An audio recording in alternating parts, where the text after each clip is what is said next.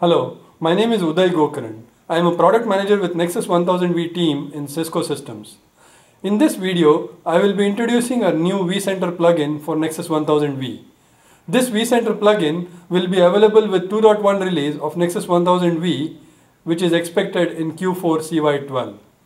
The vCenter plugin is really a simple way for the administrator to gain visibility into the virtual networking aspects.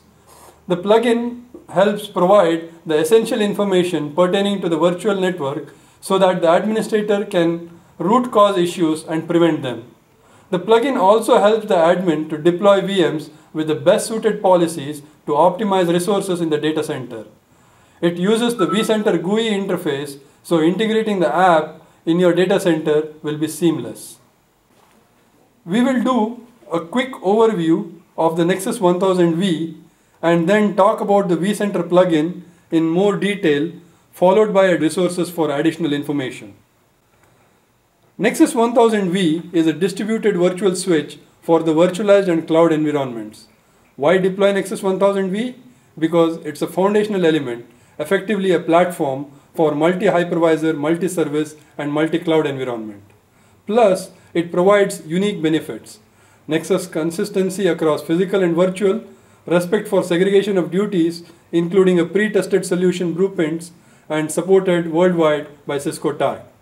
It is the first switch to support virtual services integration through vPath and support for VXLAN network overlay. Virtual services support includes VSG for zone-based firewall, ASA 1000V for tenant edge firewall, virtual WAS for WAN optimization, and NAM on 1010 for visibility and monitoring. Nexus 1000V fully supports latest vSphere 5.1 release, and the upcoming Nexus 1KV release 2.1 will support vCloud Director 5.1 release as well. The Nexus 1000V comes in two editions in version 2.1. The first is a no-cost version, which is called the Essential Edition. The Advanced Edition will be priced at $695 per CPU MSRP, which is the same as the existing 1.x release. In your data center network, with the vCenter plugin installed seamlessly into the environment that has VSM and WEM, the vCenter plugin will provide vital information on data center network by polling the VSM and WEMs. The vCenter plugin provides information on the data center networking at two different levels. That is, the host view tied to the VSM level and the switch view tied at the WEM level. In addition, the plugin also provides a dashboard view. In the dashboard view, besides other global information pieces, you will be able to see scalability and license information. You will be able to view utilization of resources in your network, thereby providing operational efficiency.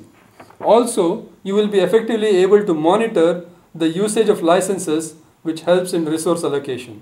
The host view provides you with a list of hosts running VMs in your network and also provides a list of all the virtual network interfaces in each of these hosts. The switch view provides you a view from a switch level with a list of the virtual interface, network interface cards and their corresponding port group association. This view will provide you a holistic view of the network from a switch perspective.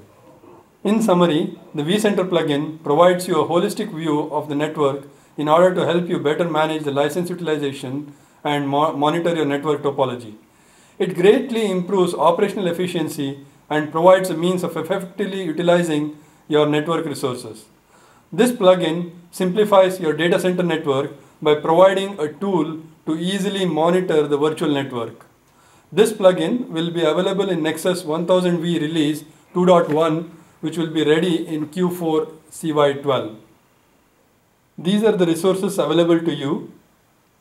This plugin will be available in the Nexus 1000V release 2.1, which will be ready in Q4 CY12.